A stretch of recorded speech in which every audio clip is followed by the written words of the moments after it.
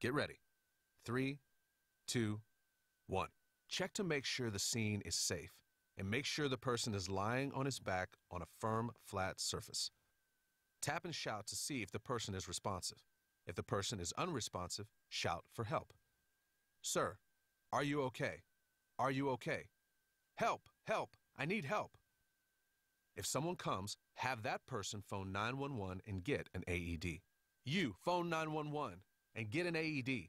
Next, scan the chest for 5 to 10 seconds, checking for breathing. If the person is not breathing normally or is only gasping, he needs CPR.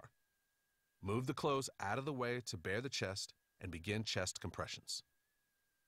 It's important to consider the position of the ill or injured person before providing CPR. If the person is breathing normally and is unresponsive, this person does not need CPR. You can place the person on his or her side until someone with more advanced training arrives.